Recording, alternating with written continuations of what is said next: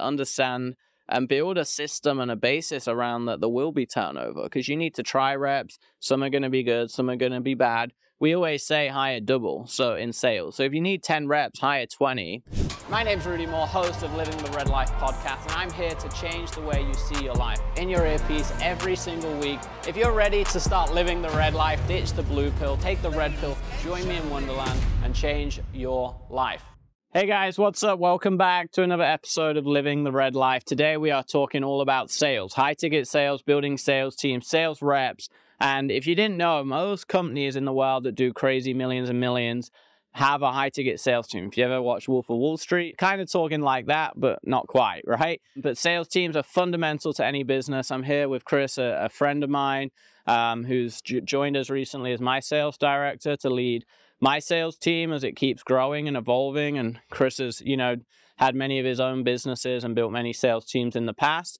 So I'm super excited to dive into this episode. For me, we were talking about it yesterday in an Uber that I probably lost 10, 20, 30, 40 million a few years ago in my first business because I didn't have the high ticket sales. And hindsight's hindsight, right? But the idea of today for you guys is to learn from that hindsight, learn from those mistakes, so you don't have to make them, so you can make way more money and have way more success quicker than maybe I did because, we learned the hard way, right? School of hard knocks and learning through experience. So we're going to dive in. He's going to ask me a few questions to kick us off on how I built, this company and the sales team and built, up to 10 million within a couple of years. And then we're going to go backwards and forwards and talk about sales reps, hiring reps, building teams, how we're helping our members build them, and some of the secrets to building a high-functioning sales team. Yeah, so I think this is an opportunity for me to pick Rudy's brain in a different way. So obviously I've been in sales for a long time, and it's an area I super enjoy. But when it comes to growing a team, it's different. Sure. Like I can be a great closer, I can do X, Y, and Z, but so many questions. So let's go. Probably one of the biggest questions I get asked is, what do you look for when you're in the recruiting process? Yep. Even downstairs, where now that I'm involved managing the sales team, we're recruiting some closers, and I asked you, what you want me to look for. Like, what would you say to people that are hiring a sales team and interviewing and prospecting? What should they be looking for in a closer? Yeah, I think the important part, Chris was interviewing 5 new reps for our team, and I walked in to grab my jacket and jumped on, and he asked me this question. I said to them, like, a lot of being good at sales is, your personality, your hunger, and your passion, right? We've had good sales reps that are really experienced, but they don't have the hunger and drive. And then, it's kind of that whole story with hiring in general. I would sooner take someone average with the right work ethic, motivations, drive, and personality and train them on the skill side than I would take someone that's maybe a little more experienced, but they're the wrong culture fit. And you have to realize in sales that there's going to be ups and downs. There's going to be good months, good leads, bad leads, great marketing campaigns that fill their calendars, bad marketing campaigns that leave their calendars empty. So it's a blend for me of experience and proof of results combined with those core principles, right? And I told you when you asked me yesterday, one of the shortcuts for success for a lot of you guys when hiring is ask them to show your pay stubs, right? And back when I was partners with Ty Lopez, he was massive on this and probably taught me that and ingrained it in my brain. Think of that. But yeah, he would always be like, hey, ask for their pay stubs before. Not a bunch of BS of like, oh, I've closed this money, because they haven't. They always lie. And what you find out is they did it for 1 month and then they times it by 12, and that's what they were doing annually, or it was contracted revenue and they were with the company 2 months, or they had a sales director and they were under them, and this sales director did a $2 million sale, and they, a bunch of BS. So it's like, show me the pay stub, show me the bank statements, the bank accounts where you were getting, your payments from the company you were selling for. And really, I want someone that's closed like $500,000, right? And it's the same when we do Facebook ads. When I'm hiring, I'm like, show me the ad accounts you've managed. Yeah. So one of the questions I asked, and this is something I've struggled with, is, well, if they're that good at selling and they've had a business before, well, if they were that good at selling, they wouldn't need to close for someone else. So how do you try and find someone who has that, we said, entrepreneurial acumen, but that work ethic and skill who isn't doing or running their own thing. Yeah, it's a blend of all of it, because you will get some sales reps that aren't entrepreneurial, but they've been in sales their whole life, right? And they're just looking for the next opportunity, especially these days with AI and COVID. Like, the world's changing. There's reps from timeshare and solar and, like, you know, real industries where they sold for 20 years and now it's stopped, right? Timeshares for 2 years kind of closed down because no one was traveling. So we picked up some great reps from timeshares, for example, and I never thought they would actually be good because they didn't understand Facebook ads, but we were able to train them on those skills through all my courses within a couple of weeks. But what they were great at is people. They've spent 20 years interacting with all different types of people. So you want to find some reps that have just been in the game a long time. And then, yeah, you're going to find some entrepreneurial people that, you know, have sold for their own company. They couldn't get it to take off. They maybe weren't very good at marketing, right? Because sales and marketing is different. Marketing is bringing in the leads, running the campaigns, making product sales, all of that sort of stuff. And then sales is the on the phone side. And you could be great on the phone, but if you have no one to speak to or one person a day to speak to, you're going to lose to the guy that's got 8 people a day to speak to, even if you're better, because unless you have a 100% success rate, and even if you do, you'd only close 1 a day. Whereas the person with 8 calls a day with a 20% success rate closes 1.6 people per day, right? So part of it's finding, you know, hardcore sales reps that have just been in the game a long time. Part of it, if they're more entrepreneurial in our space, had their own side business, it's about diving in to what the motivations are, why they want to be here versus doing their own thing. And then really you're taking a risk and analyzing, are they going to be here a long time, or is this a bridge because they're just not figured out what they're trying to do yet? The turnaround for closers is so high. I think one of the things, you know, when we're hiring for more capital closers, and obviously some of the celebrity brands that we can speak some not so much yet, is they just want to be part of what you've built. Sure, but that's it's not about the money for them, which is. But that's really rare, right? That's also, you got to remember, like, not everyone has a brand like you, but how do you try and then build that culture? And yes, it comes from your record, but there's also, like, anyone who's seen The Office, it's insane. So how do you build that sort of culture when you're starting out small? Is it about finding the right core workers? And because otherwise there's just a massive turnaround in the online space. Well, I think it's important to understand with sales reps, lead gen, appointment setters, there's generally a high turnover anyway. Okay, so I think you can, like, obviously if you have 2 sales reps and they're going to be with you a while, sure, you don't have high turnover. But if you're trying to build a team of 10, 20, 30 people, then you're going to have high turnover.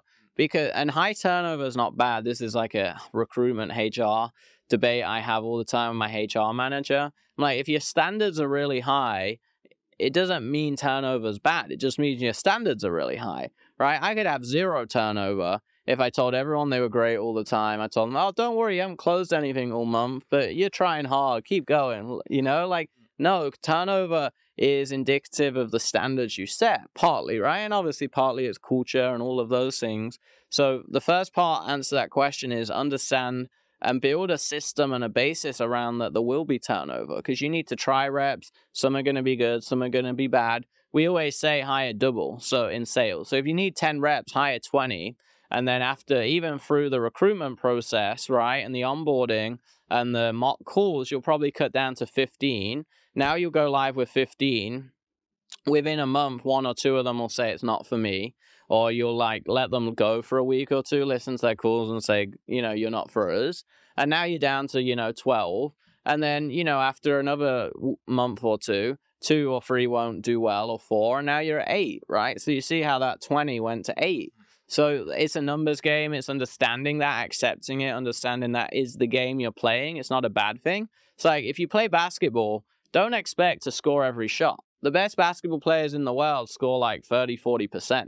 So say if you're trying to hire sales reps, build a team of 10 and you're only hiring 10 reps, it's like you trying to defy the law of physics and say, I'm going to score every basketball shot I take this game, which is statistically not possible. I think like a big challenge from a managerial perspective now is looking at people who, you know, you're like putting your hopes in them coming good.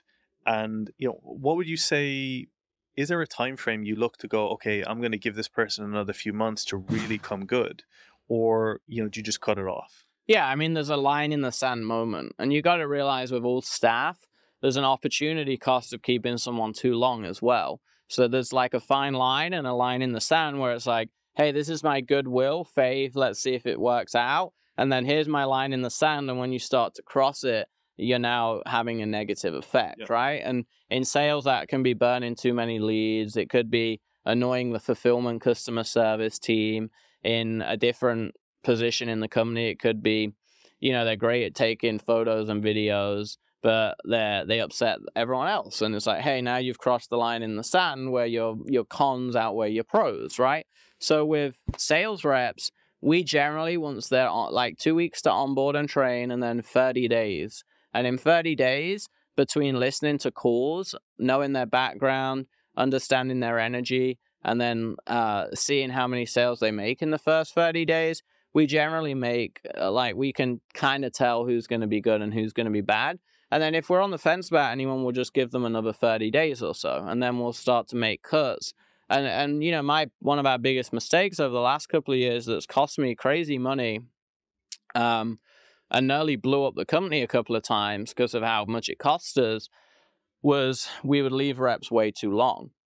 Whoa, wait a second. Before we go into the rest of this episode, I'm going to interrupt abruptly and just ask you one big favor. I hope you're getting a ton of value, a ton of knowledge. I hope you're getting some breakthroughs from myself and the guests, and I want one thing in return. What I would love is for you to subscribe and leave a review. The reviews and the subscription grows the podcast. It allows me to bring you even better guests. It allows me to invest even more time and money into this podcast to bring you the latest and greatest, the best entrepreneurs from around the world that are crushing life, crushing their business, and giving you all the tools, the mindset hacks, the knowledge, and the environment you need to be successful. So do me a favor, if you've got any amount of value from today's episode so far, or any previous episode, or any of the content I've done, it would mean the world to me if you hit a 5-star review, give us your feedback on the show, the episodes, and subscribe and download. Plus, if you do that and send me a screenshot on Instagram at RudyMoreLife, I will send you a bunch of my free training, marketing courses, sales courses worth $499. Yes, $500 worth of courses for a simple 30-second review. It would mean the world to me. Send me that screenshot. I would love for you to leave that review, and I would appreciate it very, very much so we can keep growing this show and make it awesome. So let's get back into the episode. I appreciate you guys, and let's dive back in. And by leaving them way too long, it wasn't that they made zero money or only 5 or 10 grand that month. It was that we paid 30 grand that month to fill their calendars with ads, right? And it's like, hey, it actually cost us 30 grand. And if you do that with 5 reps, it's like, hey, that cost you 150 grand in ad spend. And now you sit at the end of the month, look at your reporting, and you don't realize at the time, but it's like, well, we're 150K in the hole this month because these new reps flopped. And we made that mistake once or twice with, different people, agencies, team leaders promising, oh, we can build the best team, they're going to be great. And we're like, okay. And then, it was a bad decision. What would you say? So when people say, I'm going to go to an agency, and obviously ROI Machines, you've got your own agency and there's good communication there around, should I, get a sales agency, an appointment setter agency? At what point do you say, okay, this is a good Band-Aid for now, or do you start recruiting and learning? Yeah, I think agencies have a place as a bridge, right? I mean, like after having an agency for 7 years, using many agencies for different areas of business over the year, agencies are generally a bridge. I always tell people, even my internal team, when we bring in agencies and they get upset, I go, look, they're never going to care about our business like we do. They're just not. They're going to care about their own business, right? So agencies are a bridge. Understand they're a bridge. They, getting an agency to find you your first rep if you don't know how to hire, well, that's better than nothing probably, right? But eventually, like with our members, we train them on everything, right? We give them the scripts, we give them the systems, give them the job post, we give them the legal contract, we show them how to build the commission structure, we show them example scripts, we build out the lead gen process. So for our mastermind, and especially our inner circle and legacy members, we give them everything they need to go do that. And we probably have better frameworks and systems there than most of the agencies that they would pay 10 grand to place. The thing is, I mean, I was a mastermind client when you first started, right? So obviously been a great friend of Rudy's, but mastermind client, and obviously we went on to make millions in various different businesses thanks to that. The inner circle wasn't even there then. And now I look at what's inside, I'm like, okay, well, where would I have been back then if I Sure. had all of these SOPs, like how to hire, all of this structure? So, yes, there is there's a part for an agency to a degree, but for me, I would choose to be in a network where I can learn how to hire. Yeah, I mean, and that's why I moved away from my agency. We still have it because there's always a percent that just want done for you, and it's great.